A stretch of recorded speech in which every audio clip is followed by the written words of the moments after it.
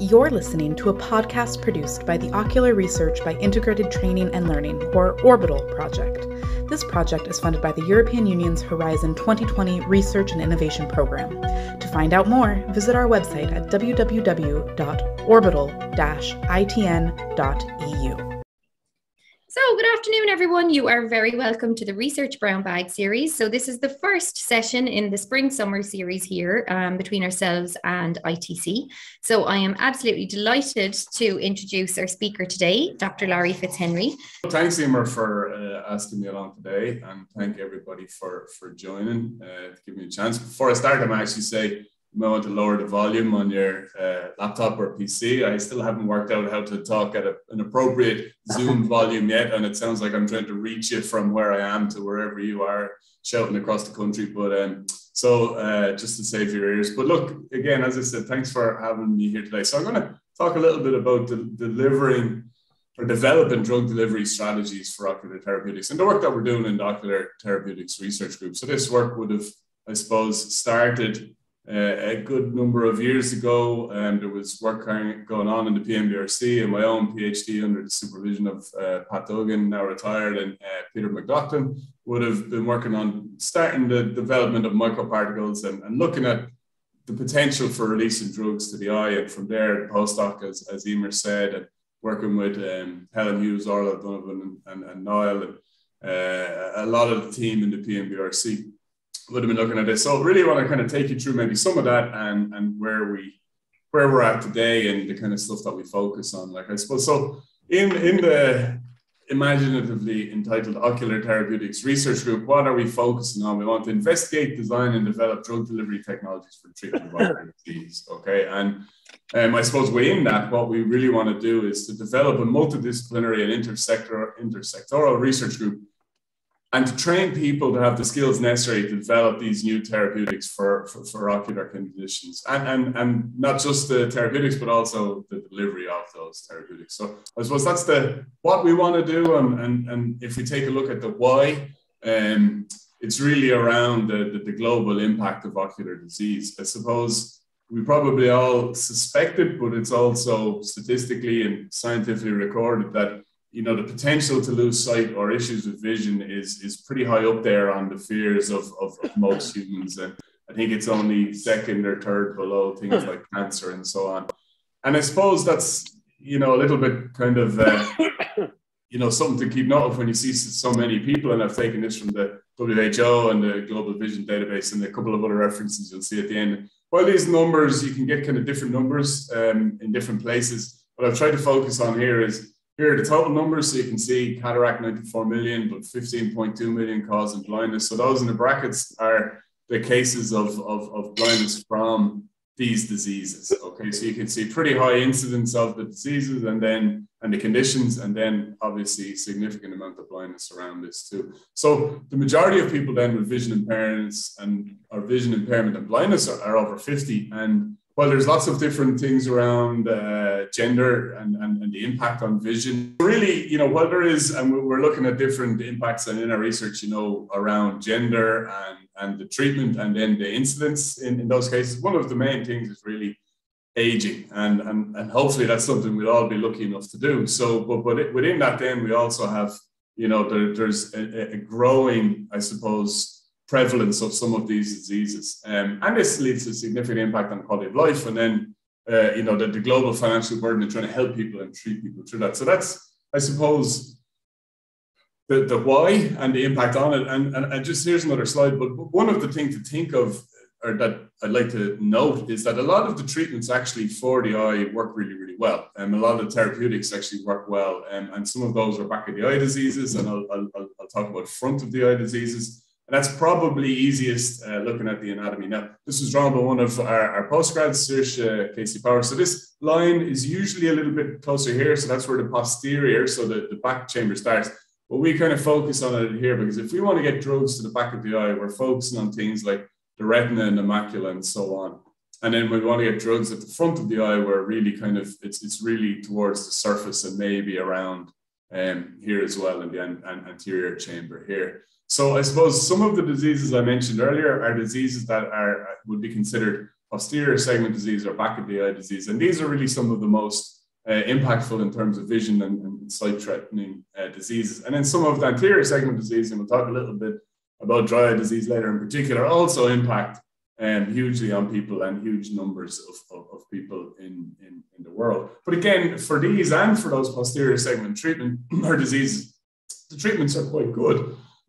Excuse me, but there's a significant challenge in getting those treatments to where they need to be within the eye. So if we just take this image of the eye, we have our anterior segment and our posterior segment. If you even take trying to get a drug to the front of the eye, for example, if it's just an eye infection or maybe some inflammation in the eye, the first thing that encounters is a tear film. And in this tear film alone, you already have 3 different layers. You've a lipid or a fat layer, you've got an aqueous and a mucus layer, and this tear film is being washed away constantly. And even if you manage to get past that with the drug, there's also, or the therapeutic, there's the corneal layer where you have different, I think there's 5 different layers in the cornea and so on towards the back of the eye. So the eye is really designed quite well to keep everything out. And for most of us and for most of the time, it does that job. And that's great. But when we want to get a therapeutic to it or a drug to it, it also pushes it away and keeps it away. And that's part of the challenge of it. So even if we have a really good drug for a specific condition, it can be difficult to get it to that particular site and to that particular area. So some of the conventional routes for ocular drug delivery, and more recently suprachoroidal and periocular are of interest to drug delivery scientists. But typically what we're looking at is topical, so eye drops. You can also use gels and ointments, but some of the problems with gels and ointments are that if they stay on the eye well, they also blur the vision. But usually for topical drops, only 5% or less than 5% of the therapeutic gets to the site of action. And that's if it's at the front of the eye, because you have tear turnover, which washes it away, and you've got all those barriers that we discussed earlier. But then if you want to try to get to the back of the eye, it's somewhere around 0.1%. So intravitreal injections, so injections into the vitreous. And just to qualify, I'm not a clinician, as I'm sure most of you know me. I'm a chemist at best. So I'm coming at it from the perspective of a chemist and a drug delivery scientist rather than a clinician. So bear with me if I don't go into too much detail in some aspects of the diseases and the conditions and so on. But in the vitreous of the eye, which is, I suppose, made up of things like hyaluronic acid and collagen, this injection is really quite good. And I suppose it is, however, there are some side effects and so on. Though most of the times you get an intravitreal injection, it's for a potentially sight-threatening disease. And to be honest, most of the people that we've spoken to over the last few years, if it's an injection into the eye, which I'll leave this up for a very short period of time, or a contact lens to deliver that drug, you know, it's not as much of a concern if the option is losing some sight loss. So I suppose with that little bit of context and background, what is it that we focus on in the OTRG? And we look at, I suppose, different ways of taking drugs to the eye and getting those drugs to stay within the eye. In that case, we look at a range of these different technologies, so contact lens, nanoparticles, which we'll talk about, different types of materials. We're starting to look more and more with, new or repurposed therapeutics or combinations of existing therapeutics. And we want to look at the models which will help us know that something we make in the lab can work in the human body, or if we're looking at animal health, in animal health as well. So, and one of our key drivers in that is that we're really focusing on more and more this patient-directed research and involving the patient in the research that we work on. So I'm going to probably talk a little bit about the contact lens aspect of it first, and this is where we started our research really. And I mentioned cataracts earlier. So once you get a cataract, very simple operation in the Western world and developed worlds, so it's most people it's a routine operation, and people go in and come out the next day or even the same day, in fact.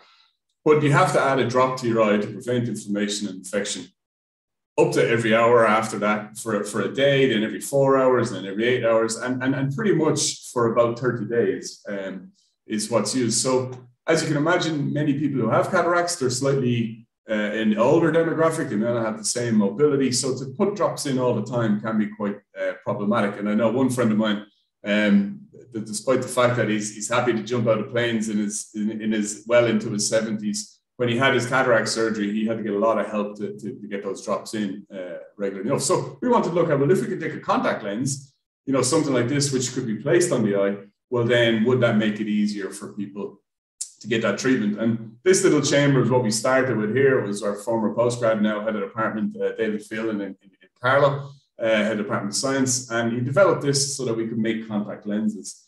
And the idea here is if you have a contact lens with a drug, it slowly but surely releases that drug to where it's needed at the surface of the eye. Okay, so we started by taking a look at putting some. We were making microparticles at the time, and we wanted to see could we make them smaller. And these are slightly bigger than the ones we used, but I always use this picture because it makes me smile, because it always looked like there was a dog made out of the microparticles. So 10, 11 years later, I'm still using this picture. But we did it. We put drug into that, and it was a corticosteroid, small molecule. We put it into these particles, and it was designed to release the drug over a period of time. We put it into the contact lens, and we were able to see that we could release that drug at a therapeutic dose up to about 2 or 3 days, and then a kind of a maintained dose later. So that meant they would get the dose they need, and then it would stay, it would reduce then, like you would if you were adding drops, it would reduce in dosage at this stage. So it was nice results. There wasn't a whole lot really that people had achieved in that in this particular area for that particular drug at the time. But we couldn't see through the contact lens. The particles were too big. So this is an old image from what was, I suppose, considered a smartphone about 10 years ago or more, probably more at this stage. I'm losing track of time. But you can still see that this was a contact lens that you could not see through. So, however, it got us kind of working towards this contact lens, and the more, we had the shape, we had the release that we needed. So we were able to start then a project, and one still colleague of ours, Gata Bell, who's working in the MBRC as the technology leader, and a former colleague, Javed, who's now in the University of Limerick. They started on a project where they're able to make particles much smaller. And you could see, and I suppose the size of particles is important. So we have a big focus on nanoparticles. And just to give a small bit of background on that, and I always get this figure wrong, but let's say that a nanoparticle is about 1,000,000 times smaller than the width of a hair. So somebody can correct me on that, but something in that range. So very, very small. But it has, because they're so small, they have lots of properties that are really useful for drug delivery and many other things. But specifically for drug delivery, they can carry a lot more therapeutics, so a higher payload of drug. They have a higher surface area, but also they can get to sites in the body that other particles wouldn't. They can get into cells, they can adhere to cells, they can adhere to the surface of the eye, and so on. And you can see the difference in the size. So these were about 1,000 times smaller. Yes, I'm right. These were about 1,000 times smaller than the ones I had in this image here, which meant that when they were put into the contact lens, we were able to see that it was clear and it wasn't blocking the light. So this was one of our first nanoparticle loaded contact lens, and led to this research paper here that the guys worked on.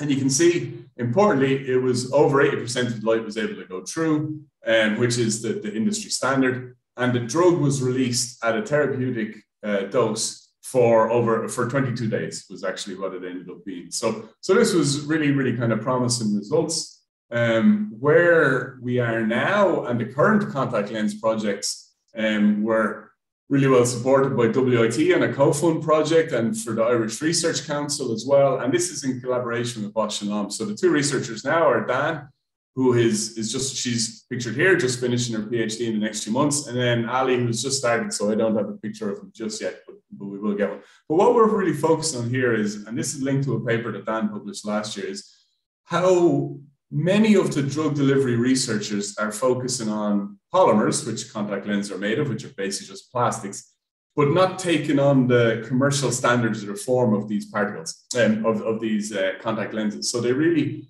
are just using lumps of plastic, seeing what the drug looks like if it comes out. So Dan is focused on work because we're partnered with Bosch and Lomb, and they are obviously commercial manufacturers of, I think it could be 3 out of every 5 contact lenses sold in the world. And they have really guided us in how we can make a commercial standard contact lens and how we can still have the same lens properties. So if you put this on the eye, it would actually be useful. And I'll show just some of the results there. I'll skip over this. This is just how Dan makes them. But you can see here where we have a blank lens with nothing in it and a pharmaceutical loaded lens, and you still have the same behavior and the same pattern. But what's important here is these are the parameters that people decide, okay, this contact lens is going to sit comfortable on the eye. It's going to be clear enough. There's enough water in the eye to make it comfortable. It's strong enough so it won't break when you're taking it out of the package. It has the right behavior with water so that the water will coat the surface of your tear film and so on. And you can see that for all of the lenses that Dan prepared, that they work and they match these quite well. So we're building on that work, and the new project is going to build on that from there as well. And you can see that the drug release from before we had for 22 days in this one, for example, we're now focusing on daily disposable lenses that because they're some of the highest I suppose, sold and marketed contact lenses. So we're looking at, releasing that drug just for 6 to 8 hours a day and then have an impact. And interestingly, the first ever commercially marketed and FDA approved lens, and it's also approved in Canada and Japan, happened last year. So this is from Johnson & Johnson. They just released, and their drug releases for 5 hours, but works for 12 hours. So we're really kind of at the stage where this is starting to become a reality for in the market and potential options for people in the future. I'm going to talk about one or two examples of the work, but here are all of our research, our postgraduate researchers, minus Ali, because I still haven't got his picture here. But we have Taha, who's working on a COVID-related project, just to show that we're using this technology to look at other societal challenges, and Dilip, who's working on antimicrobial resistance, bacterial strains, and different nano formulations of treating that. So a lot of the work I'll be talking about is work that the team here have done, and really a great team of researchers to be working with. So one of the ones, I'm just going to give a couple of examples, and I'll just go over them pretty quickly. I forgot to start my stopwatch, so please, if I'm going on too long, somebody just send me, let a cough or something, and I'll wrap it up. But in this case, what we're looking at here is, well, we have looked at focusing on the nanoparticles and the materials we've been working on for years. Here we're looking at combining two therapeutics that have not been used in this way before. So not only will it be an innovation in terms of the particle that can be added to the eye in an eye drop and then travel towards the back of the eye, but also we'll use a new therapeutic combination. And Madhuri has done a lot of work on this, and this just shows the simple kind of process that's used in the lab, but which can be scaled up to an industrial process. But what's really kind of interesting is the amount of work that Madhuri has done to work out that we have, and there's a lot of statistics, a lot of experiments, and this is a paper that she published last year. But it focuses that, when we change different parameters, we have the right particle size. So now when we have an eye drop that you can add to the eye and it will wash away within minutes, or maybe you have to add another one, these particles have the ability to adhere to the surface of the eye. They have the right amount of drug, which is the encapsulation efficiency. They have the right charge to stick to specific parts of the eye. And then they also can go through certain barriers, depending, and this is something we're still investigating. So the smaller, the better. So once you're in the low nanometer range, that's always good.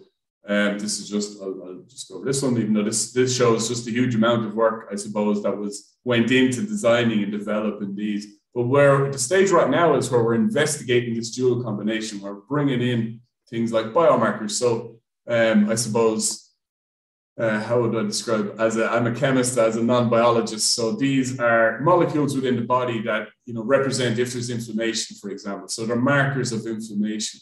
So Madhuri has developed a lot of work where we can make a cell, induce inflammation into a cell, and they produce a certain amount of those biomarkers.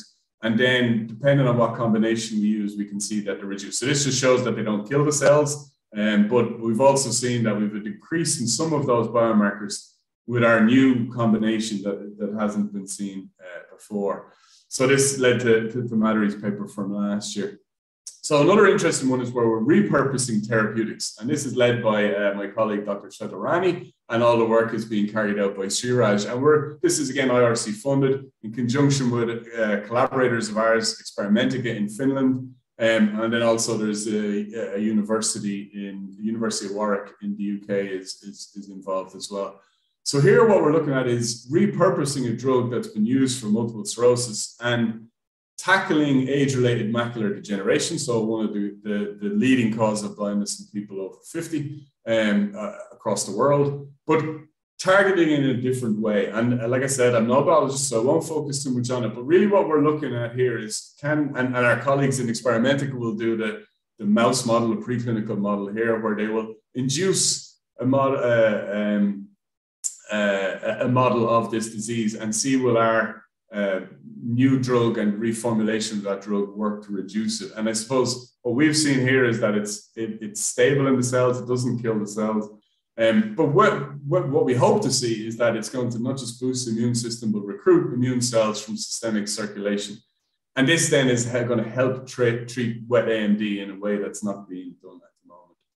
So the last bit of research that I'm going to talk about is one where we're, I suppose, our most advanced, but maybe developed is a better word. It's not an advanced technology, it's a simple technology, but we've been working on it for a good number of years. And this is where we're trying to develop treatments for dry eye disease. Like I said, eye drops are great, but they don't always work so well. So for example, with dry eye disease, which is, and I'll talk about a little bit in a second how it's caused, but you know, people with dry eye disease, I've mild dry eye myself, and I could use drops maybe 5 or 6 times a day. But for people with severe dry eye, they can use drops up to 15 times a day, or even up to 4 or 5 times an hour, as well as ointments, as well as different treatments. And it can really be quite debilitating for people with severe dry eye disease. But what we hope to do is to formulate a commercializable eye drop formulation based on nanomaterials that will allow for only 2 drops a day and will have multiple treatments. So we really want to treat the cascade of inflammation of dry eye. So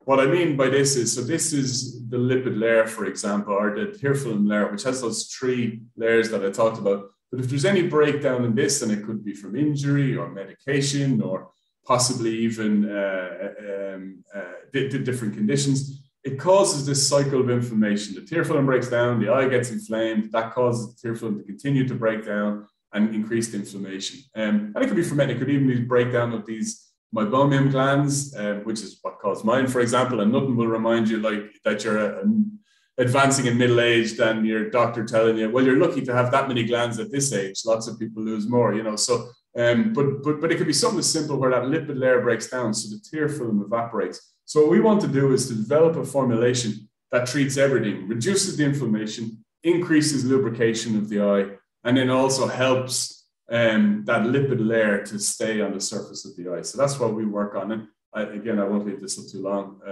But really, it's about the breakdown in this tear film, and it can cause really significant issues for people. And we've talked a lot recently to not just clinicians, but also patients, and you know, who think nothing of putting on drops 15 times a day. And again, they're just happy if it gets them through the day. But we want to work on developing that. So I'll skip over this, but just to say that Sangeeta worked on this at the start, and Gotham had put a lot of work into this in the past.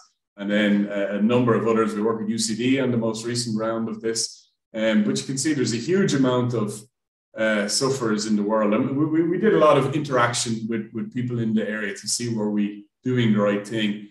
And I'll skip over a lot of this, but what we really want to do is, what would an ideal drug delivery system look like? And we focused on some aspects of it. So like I said, prolonging that contact time with the target tissue to make it non-irritating and comfortable. One of the main treatments for dry eye is cyclosporin, which causes stinging in the eye and which takes anything up to 6 months to work. Okay, the less drainage tendency then we wanted to use as well, and to make sure that it's dead on the surface of the eye. And recently then we're making it easier to instill into the eye, and then we're looking at making sure it's sterile and so on. And these are just some of the techniques we use, and they're the subject of some patents and some publications. But really, they're small nanoparticles that contain the drug in a lipid, or you know, like a fat nanomaterial, formed from biocompatible lipids. And what's important here is we can increase the drug, and we can increase the drug stability and the stability of the formulations. We have another version of that, which in this case, this is our lead formulation at the moment. So it holds the drug in here and delivers the drug, but also it's made of components that adhere to the surface of the cell and allows for greater lubrication. It allows other formulation ingredients and allow for comfort agents in the eye as well. So this is something that we're working on a lot in this. So you can show, these are human corneal epithelial cells just grown in a lab.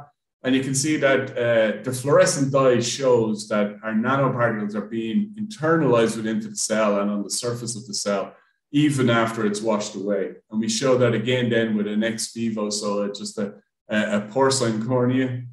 And you can see that when we put the drops on this, again, this is just in a lab, and you can see when there's no nanomaterial, the fluorescent dye is washed away, but when you have a nanomaterial, it stays on the surface of the eye. So this is leading us to, and we're working now towards the, I suppose, advanced biomarker stuff. I'll skip over this. It shows good drug release. It's happening the way we want it. And this shows that it's stable over a 6-month period at different storage, which would be important for eye drops and any pharmaceutical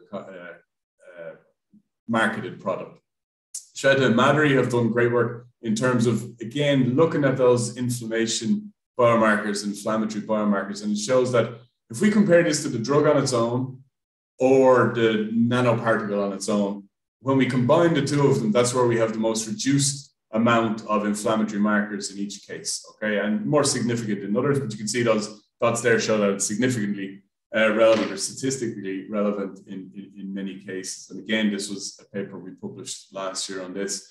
But we're doing a lot of work on that around, before we move into the preclinical models. But it's really at an advanced stage of development here within the lab. So we're looking forward to moving to the next stage of this. But just while we talk about patients and while I mention this is one of our lead projects. So if anybody here is listening and has any symptoms of dry eye or feels that they might have dry eye or knows anybody who has dry eye, please do reach out and touch us, because at the moment what we really want to do is make sure we're hearing that what we're developing could work for patients, and we have ethical approval and so on for this. So don't worry, please feel free to put anybody in contact with us, and it's just something that will be of interest to us to hear do our technologies really work. So I'm just going to finish up really talking about one of our larger consortiums, and I think Tess is on the call. She's our project manager for this and all things OTRG, and really keeps things driving. But one of the things that we look at is this innovative training network. So this is something we got funded from a couple of years ago.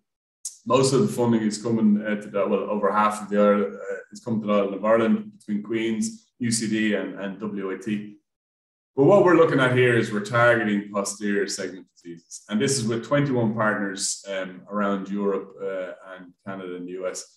And really to train 15 PhD researchers in the area of combined areas that would treat these diseases. Well, I'm kind of mentioning this is, here are all our partners that we work with, and it's great, and we have lots of different expertise. So that's really, really important. So we look at here, we have a hospital where we have a consultant ophthalmologist works with us. We have fighting blindness who, I suppose, really help us drive that patient perspective. Here are our great researchers. You'll notice 3 of them are based here in WIT. And this was just for the first time since we started, we got to have our year 2 meeting last week in Santiago de Compostela, but really just bringing everybody together to talk about science from all over these countries. You can see we had about 60 people came and were involved in it. So it was really great to kind of see people again. But what's interesting, I suppose, from this is as well, last week, what we focused on, as I said, we're focused on the patient-led or patient-directed research that us as chemists and biologists can really hear what people need and what they're talking about. So we had this patient as a teacher workshop, and this was organized by Tess and the team here, but also the local team in Lisbon, and it was great. They did a great job putting this together. But just to show what we did first was we had many I suppose, training modules for our researchers to learn how to listen to what a patient may say or engage in, and then also to ask the right questions and how to relate their research to them. And we've been doing that really from the start of Orbital, and we try to link that to our own researchers here in WIT as well, that we realize we're not just scientists in a lab working on a nanoparticle or a contact lens, but that the end user is a human and who needs this, or it may help somebody for the technology. But what it led to then was this World Cafe, and World Cafe are an organization that run these around the world, I guess, where you have this very, I suppose, casual atmosphere. People drink coffee, they have discussions, you ask a question, and they move around. But I mean, you can see in this picture here where we have a clinician, a researcher, and then people living with sight loss and also their carers. And really, you're hearing all the voices of people from here. And I was lucky enough to sit at this table with this particular gentleman, Zhao, and his care and his wife. And what really impressed me, what I was so amazed by and was so impactful, was how much he wanted to talk about what he wanted to see in research, how much he knew about research, but what was being done, but also how much he cared about what future generations of researchers would work on. And it's really, I suppose, an interesting thing for us to work with and be part of, and something that we're trying to incorporate more and more as we go on in this, because really, if we work in these isolated environments, where we're trying to develop a certain particle of a certain size, we never really hear what the right thing is for people who might need it in the end. So that's the end. I just want to thank the huge team of people that work on all these projects from around WIT. And here are our researchers, our postgraduate researchers, former colleagues and continued external colleagues as well, and our funding body. And here's all the references. So there's a lot of them thrown in there. But thank you very much for listening. And sorry I went on a bit too long, but I forgot my stopwatch at the start. So. Thank you so much, Larry. That was really great. I found it an outstanding presentation and I've learned so much today. So I'm just going to open up the questions now to our participants on the call. If anybody would like to ask Larry any questions, or do they have any comments about the presentation or need further clarification on anything? So anyone there got a question for Larry? Can I ask a question now? Yeah, sure, Sinead. I must put my hands up and say I was late, so this may have kind of come up at the very start of the presentation. Is there any potential for using these chemicals in something like embedded onto the surface of contact lenses for kind of more prolonged exposure for the patients? Yeah, no, absolutely. And that was probably, and I don't know when you came in, did you see any of the stuff on contact lenses that we had at the start? Okay, sorry. No, yeah. I cut my hand when I was making my lunch. No, it's no problem. Sorry, no, happy. Just, I didn't want to be repeating it if you've already seen it and it was past that. No, so so one of our first things was, to look at the potential for a bandage lens. Okay, so bandage lenses are used fairly regularly. If somebody has a corneal abrasion or they have some corneal injury, they can use it, but it doesn't release any drugs. So what we're looking at is, can we put nanoparticles in there? We don't necessarily have to put nanoparticles. We're looking now at further, printing the material on the drug. That's where our next project is interested in looking at. And yeah, so there's huge potential for it. And one of the first products that's just been marketed and approved as well for not ours, unfortunately, but because it is it's quite closely related to a project that I was working on in SEAM, where it was drug elution out of implants. Mm-hmm. And it was kind of having the drug embedded into the surface of the implant in that case. Yeah, no, absolutely. It is interesting, right? It is, and thanks, Sinead. I mean, like the potential for contact lenses, and many people, I know some people hate contact lenses and they don't like using them, but many people do find them quite useful. And then what we're looking at is, can you just improve eye health by having, if you already have to wear contact lenses, there's something that we can add to the lens that would even just prevent or improve the outcomes for some of these diseases, even before they get to the final stages or the more severe stages. Yeah. No, thanks, Larry. And it was very interesting. And sorry I was late. No worries. Thanks. Thanks, Sinead. Larry, I have a question. So you mentioned there about the study, and you put out a call there kind of for people, if we know anyone with dry eyes and stuff. So can you talk to us about the recruitment campaign? How are you going to approach it, other than, I know you've mentioned it here, but what is the robust campaign that you have in place? This is the first step of our recruitment campaign. So we actually, we've been working on this project since, the number of iterations, but most recently since last year. And we spent a while trying to make sure that we had the ethics in place. And thankfully, to be honest, our ethical committee really helped us getting that organized and getting it through. So it was really towards the end of Christmas, towards Christmas when that happened. And then our postdoc moved to greener pastures. So we've been a little bit slowed down. So this is kind of kickstarting it again. So I wanted to mention it today. We're going to do a podcast with Rob next week. Hello, Rob. I see you on the call there. We're going to do that, and we're going to mention it there. And then we're just going to have a kind of a social media campaign. We'll put it out through our different networks as well. We'll hopefully have a WIT research piece. And we'd really like to target people in the, I suppose, in our own community first, because I know oftentimes when you talk to people, you go, oh, I have a dry eye, or I know somebody with dry eye. And it's almost a thing that people don't necessarily think of at first, and then they do it. So I suppose we have a phased approach, we'll do a news piece, and we might even try get a radio ad somewhere as well. And then we'll link in with our collaborators to raise the awareness with people they know. Great, thanks, Larry. But happy to take any advice on how we could do better with that, Eva. So if you have any suggestions, we'll take them. Oh yeah, we'll have a chat.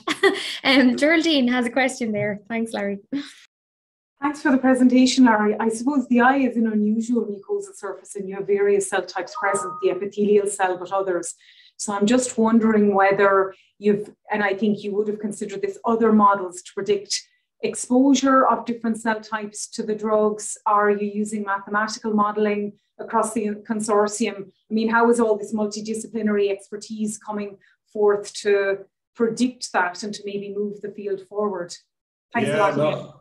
No, great question. And it's a real topic of discussion for us in the group, and for us, I would say, in the field, and specifically then the group and the consortium. And at our meeting last week, it was something that was really pushed forward. We recently put in a WIT application, and our next project is really going to focus on that, because now we have a particle. We have our cells, and we look at corneal epithelial cells, we look at retinal cells. We're also starting to look at conjunctival cells. So we look at them in the cell-based models, but then we're also looking at an ex vivo tissue. So, so for example, our porcine model, where we're taking a look at that, and we can look at the different elements of that. And as part of the consortium, we got some great training recently. So we're taking that expertise back to WIT now, where we can look at, for example, the sclera, the white of the eye, the choroid, which is just behind that, and then the different surfaces on the eye, and how the particles behave with those. What we're going to look at next is combining, let's say, our particles with a control gold nanoparticle, and then using mathematical models to predict the difference between how one might behave in a cell, one behaves in an ex vivo model. And that's kind of the plan, So it's really taking the mathematical aspects of it and being able to predict the pharmacokinetic behavior, the pharmacodynamic behavior in the body, and really just build on that. It's a real gap in the area at the moment. People, we test it and we look at it, but there's no real way of predicting it at the moment. So it's quite a difficult area. But as you say, because of all the barriers in the eye and the different kind of membranes and so on, it's tricky. Thanks, Larry. Thanks, Larry. And Mark has a question. Hi, Mark. Quick question for you, Larry.